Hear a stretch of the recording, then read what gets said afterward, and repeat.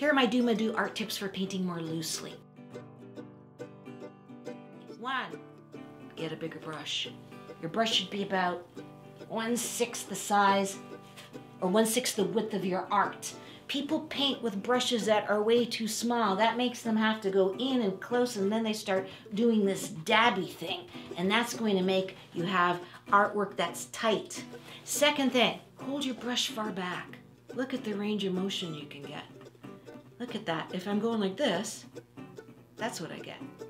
But if I'm going from here, loose, flowy, beautiful lines. And then the next thing is to put your chair further back so that now you're painting with your arm and getting the loose, flowy stuff. If you start doing this,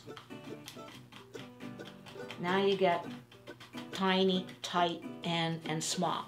And the fourth one, lay it and leave it. I don't know, this one's hard because we always get in there fiddling. Lay it and leave it means put your brush stroke down, don't touch, that's it, leave it there. Lay it and leave it. So 4 tips. Number 1, use a bigger brush. Number 2, hold it far back. Number 3, lean back from your art. You get to see everything. And number 4, lay it and leave it. Duma Do art tips, paint more loosely. So if you have any other questions, let me know. Drop them in the comments. Send me a DM. Send me an email. Come check me out in the Facebook group. And come on, let's get you painting.